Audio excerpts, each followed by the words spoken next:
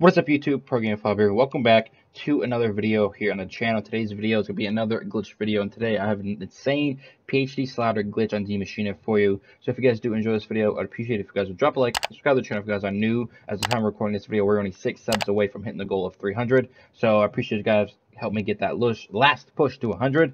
And follow me on all social medias. That will be down in the description. That's where I post every time I go live, upload a video. And also join the Discord, which will also be down in the description if you guys do want to be part of the community. And let's get right to the video. So to start this glitch, you'll obviously need PhD. So when you get in the D-Machine, just play through the rounds, go turn on power, go to the Dark Ether to get the Pack-a-Punch part. And while you're in there, go ahead and buy PhD. So for your PhD to even initiate the slide, your PhD will need to be at least a level 4, as you see here on screen. Now that you have PhD, what you want to do is go down to the medical bay. You want to jump in this little box and you want to run, jump, and slide right into this wall. Now this glitch isn't easy to do. It's going to take you a few tries to do it, which believe me, I know it took me a couple tries to do it, and that's usually why I don't upload these PhD glitches, because I can usually never get it. But you know, I was already in D-Machina uploading, getting footage for a glitch that I think is going to go up tomorrow.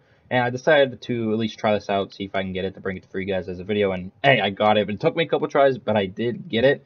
Now, you also do have to be in a solo game for this, because when you jump and slide into that wall, you have to pause the game right before you hit the wall and then unpause, so you can get slide into the wall. And you can't obviously pause your game in multiplayer when you're doing duos, so you have to be in a solo game for this to work. So if you did the glitch correctly, you should just slide right into the wall. Now all I have to do is go right up front where I'm going and just stand there, and all the zombies will pile up in front of you, and they won't be able to hurt you. Now I suggest before you even get in this glitch, you upgrade your weapon, get a pack punch, and at least get mule kick before going in, because if you do it later and you get out, it'll be even harder to get back in on those late rounds. So I would suggest, like I said, upgrading your weapon and everything before you go in. Now the reason you need mule kick is because if you have it upgraded to a certain tier, the zombies will actually drop ammo when you get it, and that would be basically your only source of ammo. Now you can pick up drops when you're in this glitch, but they have to be as close to as possible to you, because if they're a little bit far away, you actually can't go get them. So they have to be like right up on you, where you're standing inside the glitch for you to be able to pick them up. So you need mule kick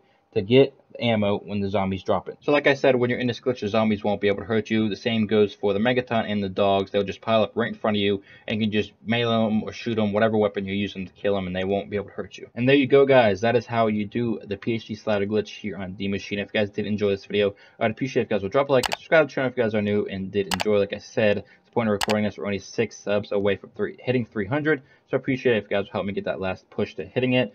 Follow me on all social medias. That will be down in the description below. That's where I post every time I go live, upload a video.